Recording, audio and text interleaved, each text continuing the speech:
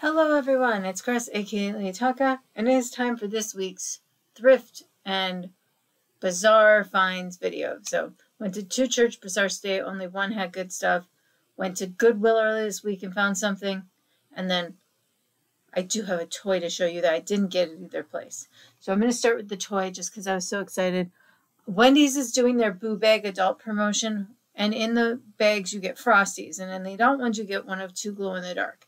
And I went Tuesday and managed to get the variant X-ray version of it. So now if I go back, I can probably get the other one quite easily, but I couldn't resist getting a Frosty guy for my advertising collection, especially when it glows in the dark.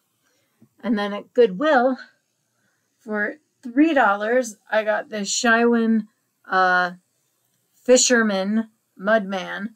Of course, his pole is broke. Only once did I find it where the pole wasn't broke. And that one I kept. And the pole was not only not broke, but I still had the fish attached to it, which is really rare. He also has one little damage to his chin hair here. It's not to a point like the other things, but it does not take away from him. It broke off in a way that looks natural and you don't really see it that much. But I've sold a similar one of him before for like 16 plus priority shipping, so I can probably get the same.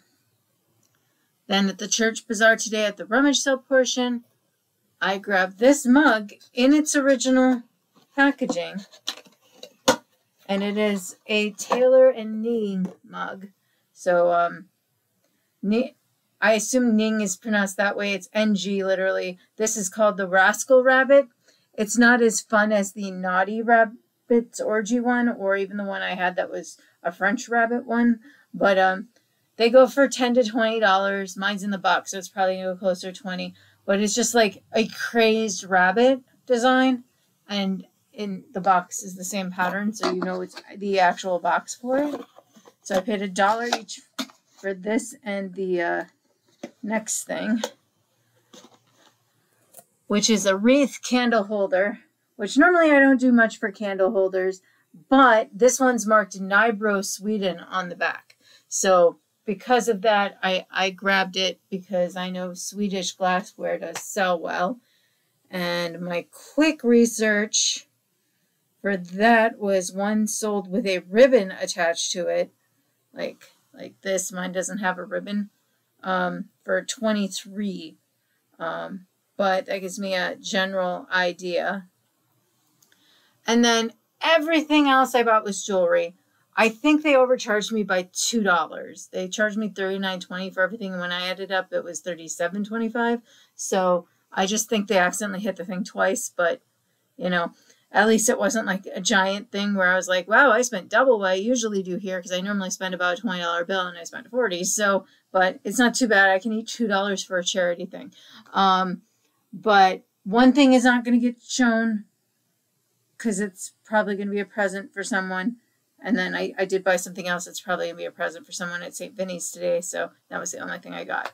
So this was the most expensive item I bought, and it's $6. And I got it because it was so weird and cool. And I was like, that looks like a lot of metal work. And I need to research it at the very least because I couldn't find a mark on it.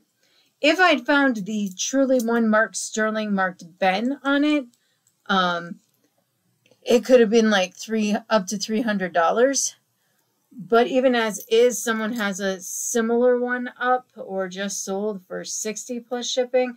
And they say it's a Hopi storytelling overlay of a bib necklace, pewter silver toned. So obviously I'm more towards the 60 than the 300, but this one has a village on it. The other one had similar pots, but in the desert, that's silver. They look very similar, and it's just whether yours is marked silver or not. So this is obviously the cheaper pewter one, but still very high quality. So I don't mind paying the $6 when it can be worth $60. So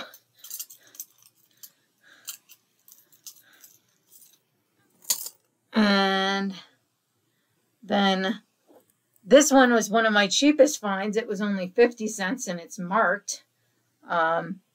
But it was a really cool vintagey kind of design. The chain definitely feels vintage. I don't think it's like silver plate or anything, but just really good quality metal, and it's marked Trafari on the bottom here. One online similar to it is up for $36 plus shipping right now. I didn't look too far into the solds. I just wanted to give you good estimates while we were doing this video, but the design caught me. And then other necklaces. All right, this one I paid $254, and I found one similar listed for $27 plus shipping right now, but it's not the exact same pattern. I gotta like research a bit more into it. But I didn't find any markings on it, but it's this like cloisonne kind of bird thing, pendant, smooth back, does come with a chain.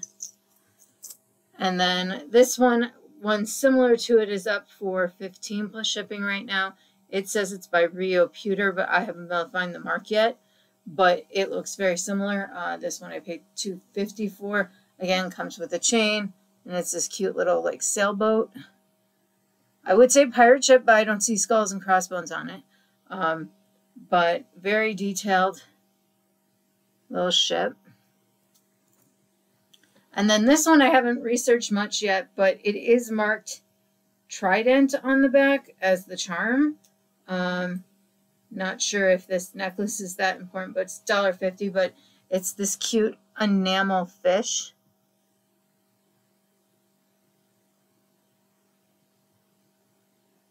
And it was marked, so I was like, well, I'll risk it for it being marked. Then probably one of the coolest items I found today was only $2. And it is this cool mesh belt bracelet. I haven't found any marks on it yet. Similar ones have gone like anywhere from 10 to 20. But it's a very cool thing where you actually use it like a belt. And there are two settings. And then you push it under the thing. But you can see it acts like the belt would. So that just looks really different. I probably can't keep it anyway because it's probably not real gold or real quality plate or anything. So I would always have to wear it like this. Because even with my real sterling silver bracelet for Witchblade, I generally wear it over one of these shirts anyway because I'm afraid of breaking out so badly. But I thought that was totally cool. Then on the earring category, I haven't looked these up at all. They were just funny and made me laugh. They're like foot earrings that like remind you of Bigfoot. These ones obviously have like fake malachite in them. Because if I don't find a silver mark, they're like fake green. They're showing up more teal on camera though. The green shows up more in person. And then these, I didn't look up at all because at $1.50 just for the charms off of them, even if I just upcycled them into sun catchers. These two dream catchers are very pretty with the feathers and that. And then this I paid $2 for, and they're jester earrings, enamel ones.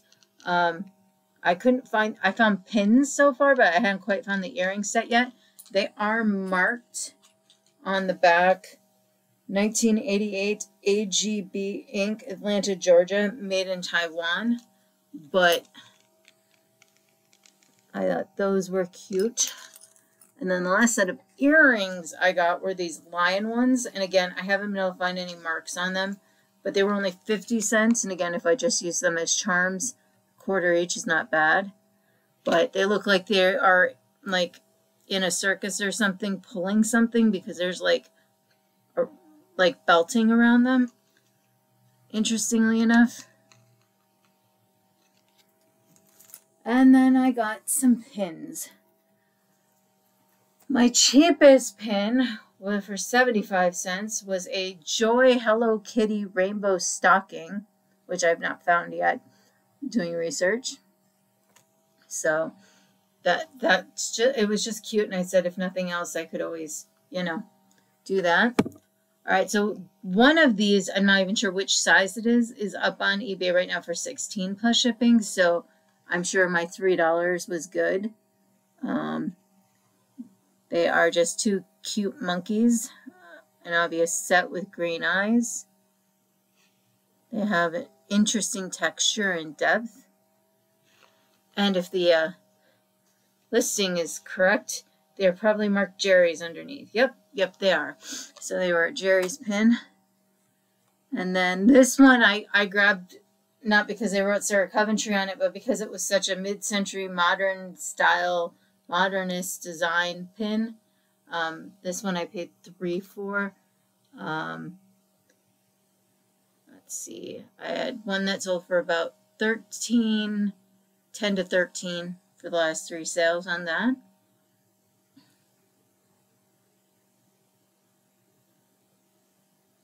And I didn't get everything researched in detail, but this one's an enamel peacock, supposedly, with rhinestones. And I do think all the rhinestones are there, but there could have been some really tiny ones on this lower tail that fell out, but they don't look like it takes away from it. But it was such a detailed pin that, again, if it didn't sell when I bought it, if I resell it, it would look good in my own pin collection.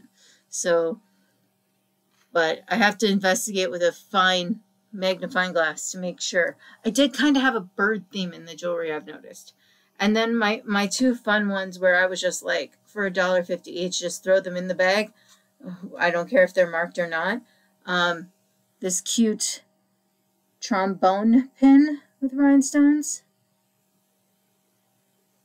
And this cute little rifle with 2 pin backs. It might be a tie pin, but haven't looked this one up at all or looked for any marks yet. But it was just so cute. I'm like, I wouldn't mind it in my collection. So not a huge pile of stuff this week, but definitely more than the last few weeks. And, you know, even though you're right there at 9 in the morning, you can't get to all the places on the jewelry spot at all the time. So I'm sure I might have missed something. Plus, even when you go around twice, they have like 8 tables set up in a circle.